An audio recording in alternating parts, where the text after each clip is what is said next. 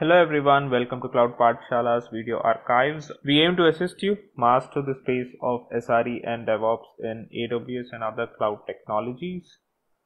This video is part of the series where we discuss various services and concepts used in AWS and other cloud technologies. Today we will be discussing what scale up and scale down is. This type of scaling is also called as vertical scaling, wherein the resources on the servers are increased or decreased depending upon the requirements, whereas in the previous videos we have also seen what horizontal scaling is, where we discussed how scale out and scale in works, how we could manually scale out and scale in using load balancers in AWS, how automatic scaling out and scaling in functions in AWS with the help of auto scaling groups, load balancers, and launch configuration. Today we would be looking at scaling up and down on the IT resources. For this, let's take a scenario wherein we have one server which is having one CPU of processing capability and 1 GB of memory. Now this EC2 instance is actually hosting our database server, wherein we are running a very small piece of MySQL server on the instance. Now with increased resource utilization, it is obvious that the CPU and the memory utilizations would hit the rooftop. A graph of them would look something like this, wherein this is the CPU utilization where it constantly peaks 100% and the memory would be a constant 100% used because the amount of queries that are happening on the database is really huge.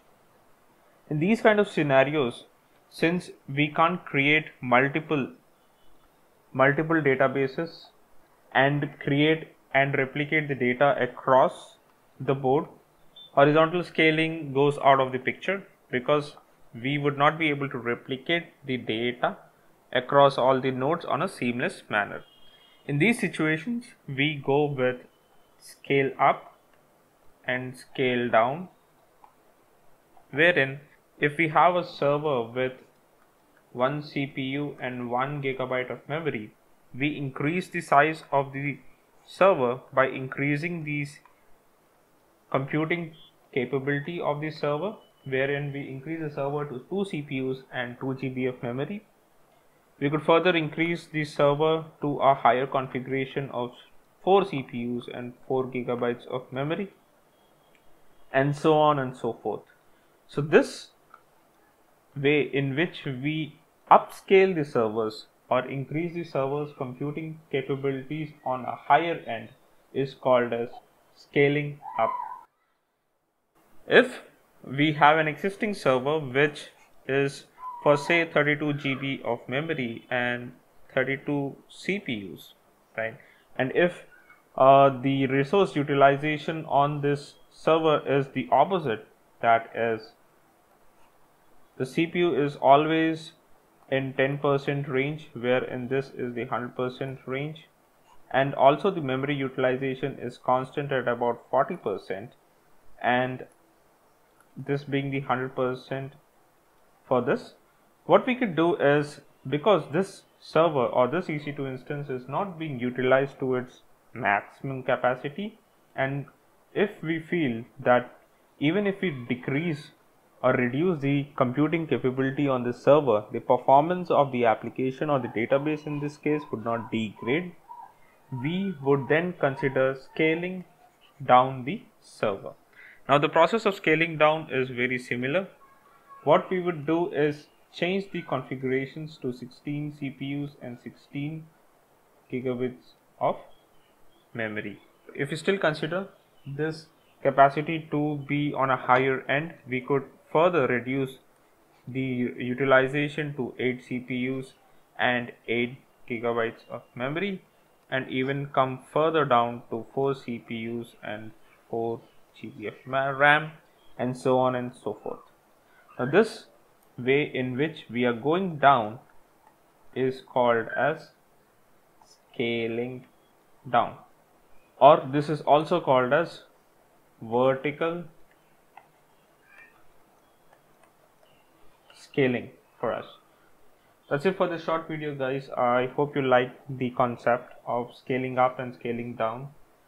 Basically what we are doing here is, depending upon the resource utilization on the servers, if we feel that the servers are under provisioned, we would increase the configuration on the servers, which is called as scaling up. If you believe that the servers are over provisioned, wherein we have allocated high CPU and high memory resources to the server, but they are not consuming the resources to their fullest, we then decrease the number of CPUs and the memory on the server, and that process is called as scaling down. Now this up and down movement, wherein we increase the number of resources or decrease the amount of resources, is called as vertical scaling. That's it for this video. I hope you liked the content. Thank you so much for watching. If you're not subscribed to the channel, please subscribe to the channel and hit the bell icon so that you get notifications on the future videos that would be released in this series. In the next video, we would be discussing how scaling up and scaling down is done in Amazon Web Services. We would be taking a practical example and performing the scale up and scale down process. Thank you so much for watching. Keep having a great day.